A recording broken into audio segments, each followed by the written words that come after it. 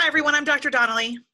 And I'm Dr. Hinson. And we are the Good Doctors of Abbey Research, here with your recap of an analysis of Season 1, Episode 7 of The Handmaid's Tale.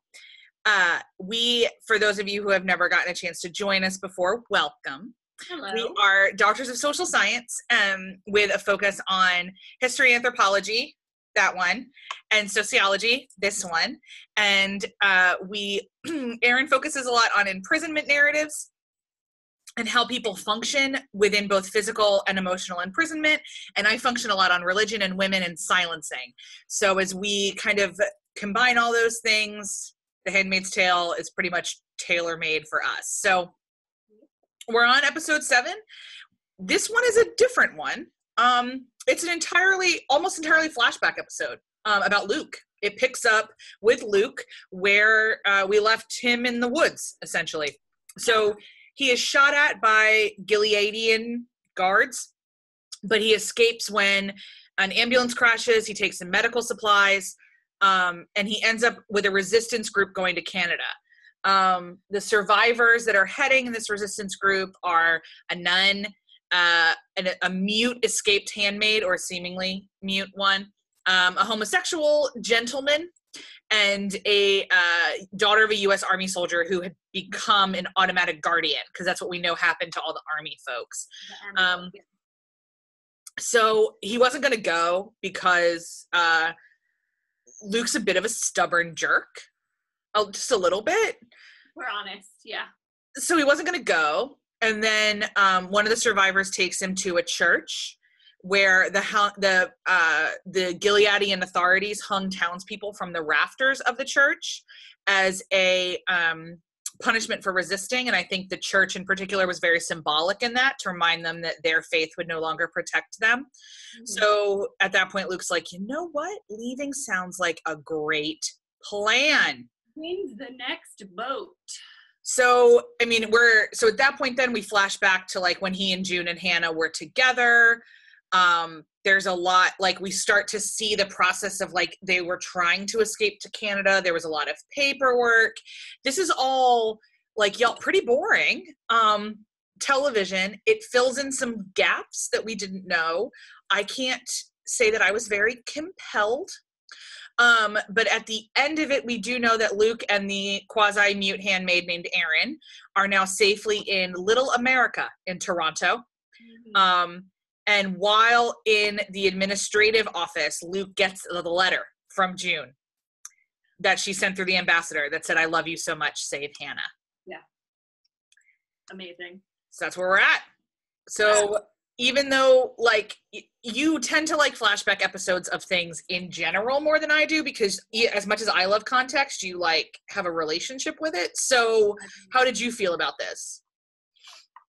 Yeah, I mean, up until this point, there hadn't really been as much of a backstory as I would have normally liked as the historian part of me, which has always been kind of my first love. I came to anthropology after my love of history. That's always been where I've kind of sat with things, and I love context. And it felt like, and I think intentionally so, that we were thrown into this world of Gilead and supposed to be as lost and confused as Offred stroke June and the other people that are involved in what Gilead is now. And I appreciate that as a storytelling mechanism, but I don't like to sit in the unknown as much. So I was really glad to have a flashback episode. Even though it wasn't the most exciting flashback episode, it was still interesting for me too. And the most interesting were the flashbacks between discussions with June and Moira as the new regime starts to take place in Gilead, America. We're not sure where we are. We've spent so much time focusing on the current plight of women, even more specifically handmaids in this new world. But this emotionally charged perspective of Offred that we're given is limited. So as we delve further into levels of complicitness, it was intriguing to me to see how Lucas was portrayed as kind of a jerk, how he reacted to the increasing restrictions placed on women in society, particularly on his wife, And eventually he realizes that he can't raise his daughter nor expect his wife to live in this world. And that's when they begin to plan their convoluted escape. But it was a process for him. So he was asleep for a while too, to use that same metaphor that June used in her narration earlier on. And I think for me, there wasn't as much content in this episode for our focus, for the stuff that were interesting, but I found the visuals really powerful nonetheless. What struck you most about those opening scenes, those flashbacks to pre-Gilead? Did you notice anything different? Because this is the first time we've really had a male perspective in the show. Yeah, that's right. I mean, my patience for scenes in which people stare at people is limited, and that is almost this entire episode. Yeah, I call it middle distance television, where people are staring off into the middle distance. It's why I noped out of Mad Men. Yeah, like, I really like words. And like, yeah, it's why I read books. Like, yeah. So, but what I noticed the most about those opening scenes were that everything was centered around his responsibility to his wife and his daughter. And so we had long moments of him just looking at them. And like, so much of me, I wanted to be like the filmmaker, like, I get it. He's protective of them. Like, I get it. Like, we're shown pretty quickly that Lucas is willing to die for both June and Hannah. But then he makes the ultimately harder decision of living in hope of finding them again. So I get that. I would have liked a little bit less of like how they got to Canada and a little bit more of what life in Little America looks like. Yeah. So I think like the pacing was off for me in this episode. I was thankful for some of the context and the explanations, but like it was this tease, like, because it didn't answer all the questions or even 5 of my questions. I was frustrated that it covered story we kind of already knew. Yeah. Like, I didn't need any of that in the cabin. I'll just be real honest. Like, you could have covered that in a conversation. Like, there wasn't expeditious storytelling here, and it kind of got to me. Yeah. I wanted to know more about the bodies in the church. Yeah. Like, the Gilead version of Christianity is so warped. It is so warped. And I am 1,000,000% positive that there are pastors and lay people who would have fought in the war. And I want to know about them. I want to know about the revolution.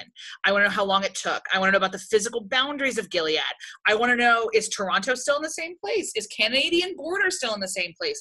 We're thinking Mexico. Am I still talking about the Rio Grande? Like, that's what I want to know.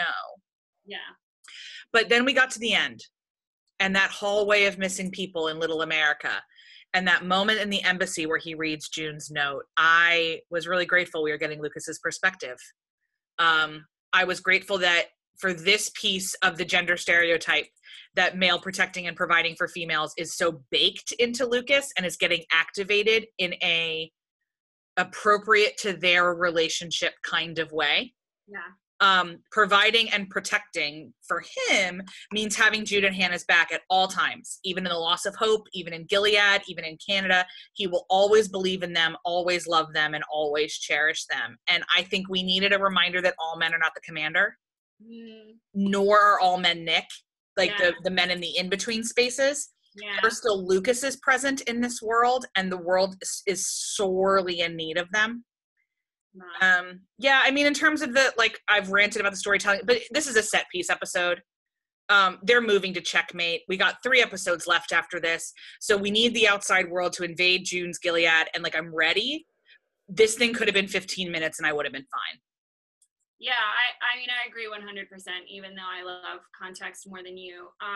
What was really powerful was to see the world expanded, even to the number of people that were affected by this. So that hallway in the office in Little America with all of the missing persons notes and pictures, and just kind of gave you a sense of the gravity of what took place, and this sense of loss and communal grieving that surely has to be going on with these people who were lucky enough, I guess, to make it to Canada and still have their autonomy and their freedom, but live in perpetual fear of what has happened to the people that they loved and that they lost, and not having any idea where they are, being able to communicate with them. So it was extraordinarily emotionally potent right at the end there, which was, I think, obviously their intention. We all needed that reminder that life goes on outside of Gilead, and that the primary aim of a lot of people, and especially men, is to protect women, not to control them. So I was grateful for that, even if it took 35 minutes longer than I needed. But we've got set up now for the cracking final 3 episodes. So from here, we will end on episode 7 and pick back up with you in episode 8. I'm Dr. Hinson. I'm Dr. Donnelly. And we're the Good Doctors of Abbey Research, and we'll see you next episode. Bye.